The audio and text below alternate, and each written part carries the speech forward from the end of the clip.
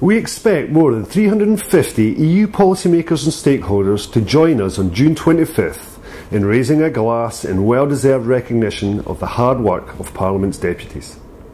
We are delighted that once again Commission Vice President Maroš Šefčovič has agreed to host the Parliament magazine's MEP Awards.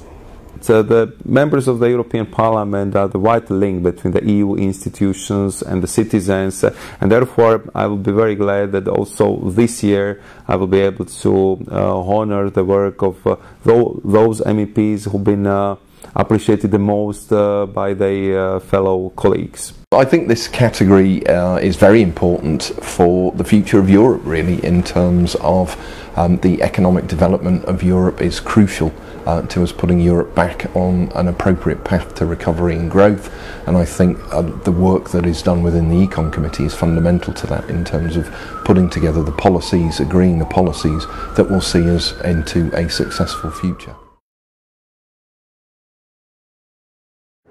I'm very grateful for the nomination of MEP of the Year in the Econ Committee.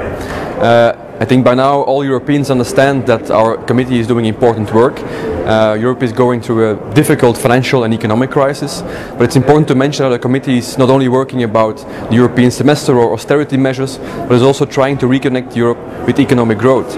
And that is why I worked on, for example, the SME finance paper, but also on the venture capital passport. But it's also important to mention that we also try to protect consumers during this crisis, and that we did, for example, with a new directive on mortgage credits, which is protecting home ownership.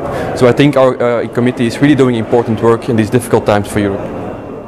It came to me as a kind of a surprise, because I have the feeling that all the work that is done in economic and monetary affairs is too technical, and sometimes people don't notice about it. On the other hand, I think we need to bridge this gap, this difference between the work that is done here and the consequences of our decisions for citizens. In particular, with this crisis, I've been trying to link the decisions that we make with the practical consequences for the citizens in the street. In particular, in what concerns all these recommendations on austerity, the role of the need that we have to control financial institutions, to make our banks more robust. So all these issues, I think, have a close link with everyday life, and this is probably why it became visible.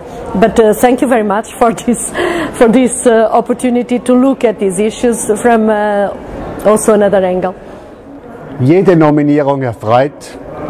Sie ist ein Zeichen der Anerkennung für die Arbeit, ich würde sagen speziell für die größte Bankenregulierung in der Geschichte der Europäischen Union, Basel III. Der Wirtschafts- und Währungsausschuss gibt die kurzfristigen und mittelfristigen Antworten auf die Krise.